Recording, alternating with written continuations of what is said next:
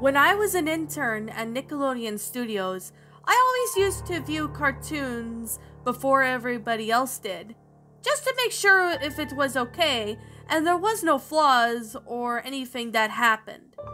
It was a new episode of the very OddParents, and this one was called Power Pals Emotion Commission. So I had just started the episode, and the episode seemed to be pretty good. No flaws whatsoever. So when I took it into the room for everybody to see, I didn't expect anything to happen other than what I had seen. Boy, was I wrong. We went to the room and started the tape. I walked out for a few minutes because I was expecting a call from the manager. He wasn't there that day because he was at a meeting. He called and we talked about the business for about a half an hour. When I came back in, everybody looked at me. Some questionably and some angrily, and I didn't know what was going on. They put in the tape and it took a while to load, but when it did, the title card came up as Timmy's Wish. Surrounded by missiles and nuclear warheads, military tanks and landmines, radiation symbols as well, I know that was not what I had named it, so I was just confused as well. The show started off with Timmy in the bedroom, once again being babysat by Vicky for 4 days, as his parents were out of town.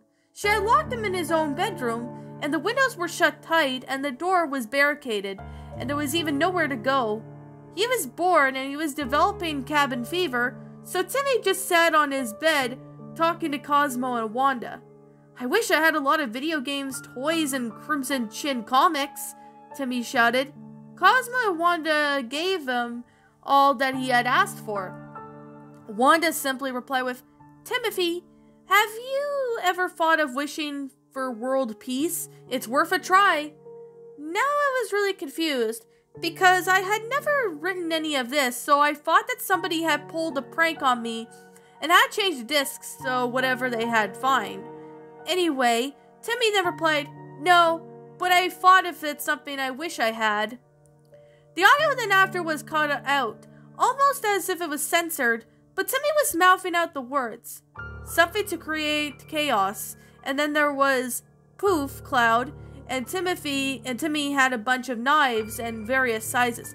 "Thanks," he replied gratefully, before quickly falling asleep. Cosmo and Wanda were confused by what they granted and asked themselves, why would he need a box of knives?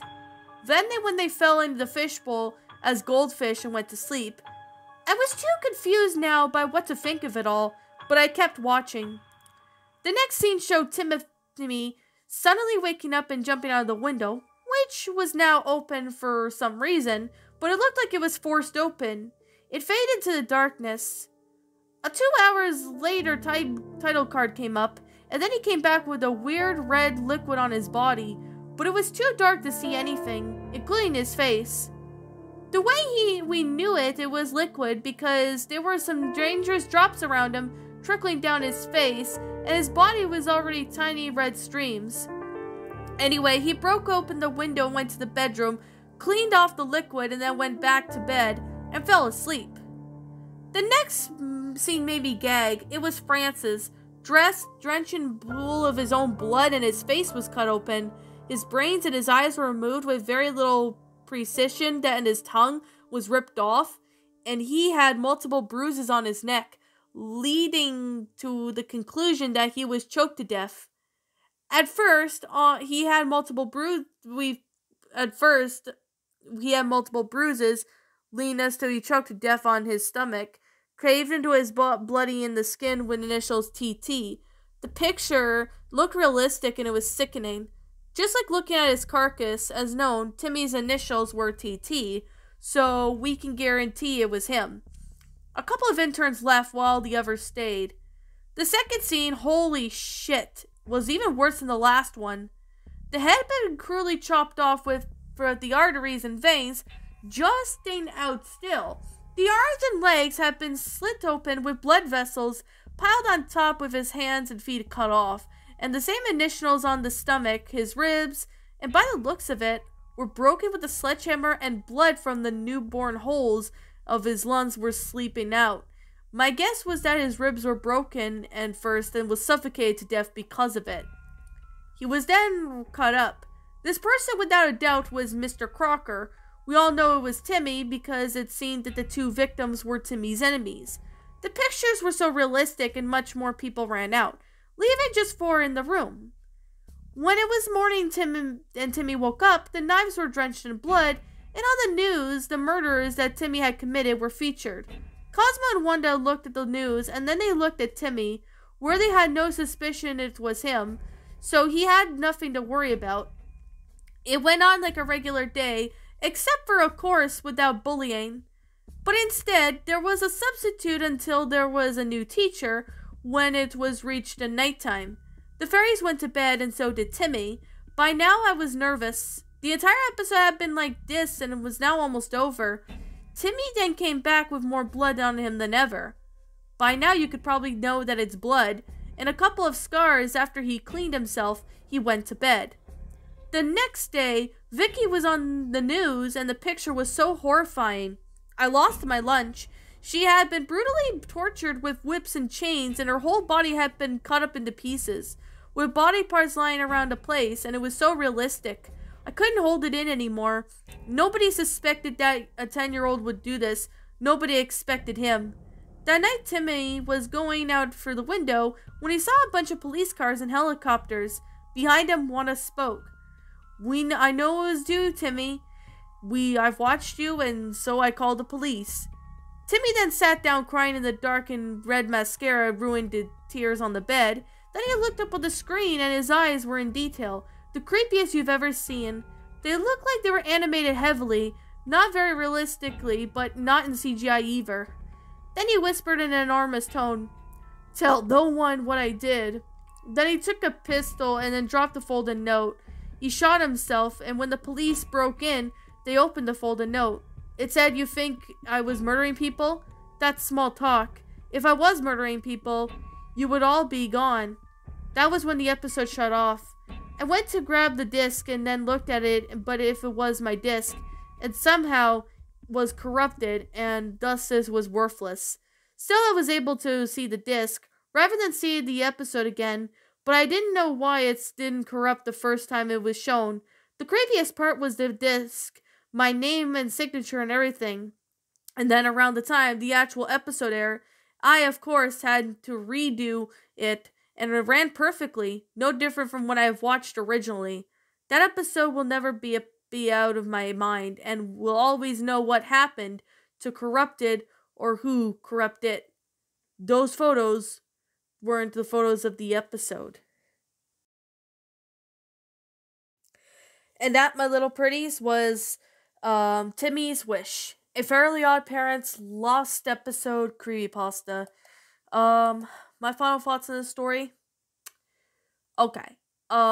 This actually might be an unpopular opinion or something, but I think this is an okay story. I know some people may think that this story sucks, but I find this to be an okay story.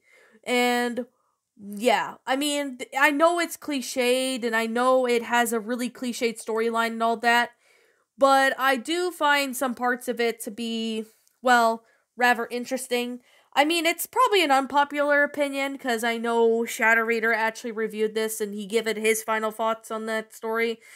And I mean, I think I remember he narrated it back on his old channel before it was terminated, and he re-uploaded it last year. I mean, well, I could definitely say that, yes, I know this is cliched, but the story is okay. I mean, I'm not a major fan. I didn't really care for this story that much, but it was an alright story. I mean, yes, it's cliched, but I find this one to be, rather interesting.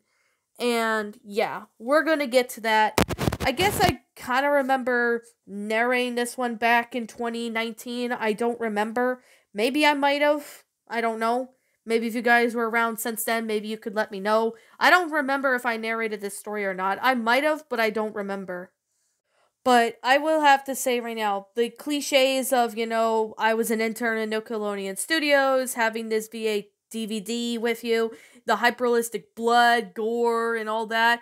I mean, I get that it's cliched, but I really didn't find this story to be bad. Well, it still kind of sucks at times, but I find this to be an okay story. Maybe that might be just me, but you guys can have your own opinions on this story. I mean, Timmy getting his revenge on the people he hates, such as Francis the bully, Mr. Crocker, and Vicky the, well, and if you could definitely say, I honestly, this would honestly be a messed up episode that I've ever seen. Like, if you've watched, enough Fairly Odd Parents, then yeah, you can honestly picture this being the case. But yet again, who really is to say? Like, I like how this story kills off Francis, which is happens to be Timmy's bully. Which, I mean, in the later seasons of Fairly Odd Parents, we don't get really to see well, Francis a whole lot. So I guess that's a positive. I would have to say that I really do like about that is that we get to see what happens with Francis. I mean, I know we don't get to see Francis a whole lot in the later seasons, so yeah, there's definitely that. There's definitely that I can definitely state in my own personal thoughts of this. So, yeah. That's one thing I would have to say that I really enjoyed was, seeing the fact that Francis gets what he deserves. I like the concept of the story of how it all, had and all that. I like the concept. I mean, the grammar was alright. Maybe the grammar could be maybe fixed up a bit of parts. Like, I mean, the grammar wasn't terrible. I mean, there was like parts of the story that just were kind of hard to read at times. Maybe if you read as much creepypastas as I do, maybe that might be just me personally. I don't know. Maybe you guys might have something. I don't know.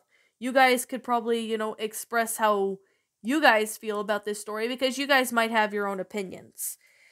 Now, let's get on to the parts of the story that I did not specifically like.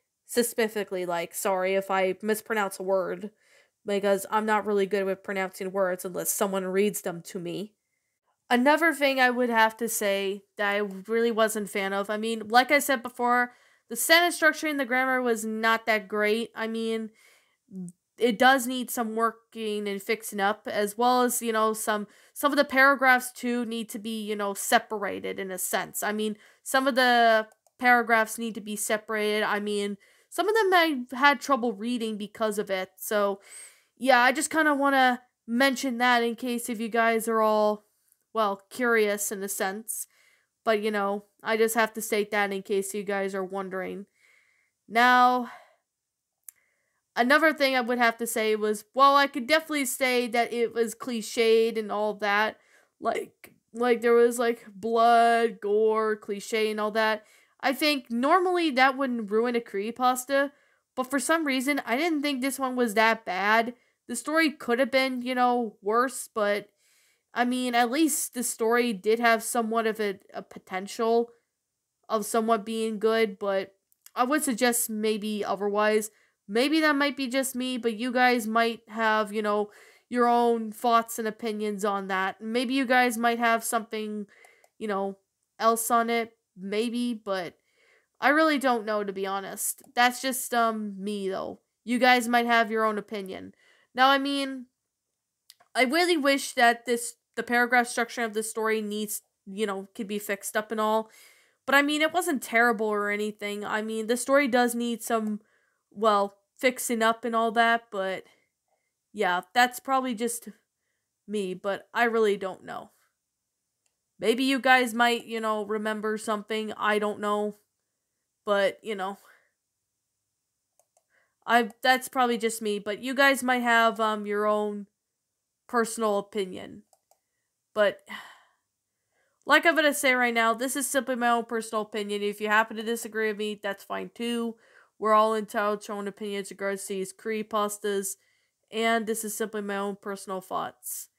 My final rating of this story would have to be, I guess I'm gonna give this one a 4 out of 10. Not great, not bad, but I mean, the story did have somewhat of a good concept, although I know it sounds cliched and all. But I wasn't really a fan of this story of its own self. That's just me, but you guys might have your own opinion on this. You guys can feel free to leave me what your thoughts are on in the comments below. So, I guess with that being the case, and with that being said, that's it. 4 out of 10. Not good, not perfect, but it was an alright story. Maybe it needs to be fixed up, and yeah, I will agree, it needs to be fixed up, but it's not terrible, per se.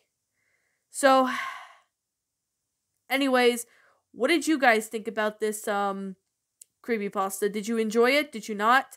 Also, what we have done person to help make this story a lot better? Feel free to leave me know what your thoughts are down in the comments below. I'm the Queen of Lions. Thank you so much for watching today's episode. And if you happen to be brand new here on this channel, be sure to like, comment, and subscribe because I make brand new videos every single day. Don't forget to ring the notification bell to when I upload so that way you guys will not miss an upload. And as always, please roll the outro because I'm out.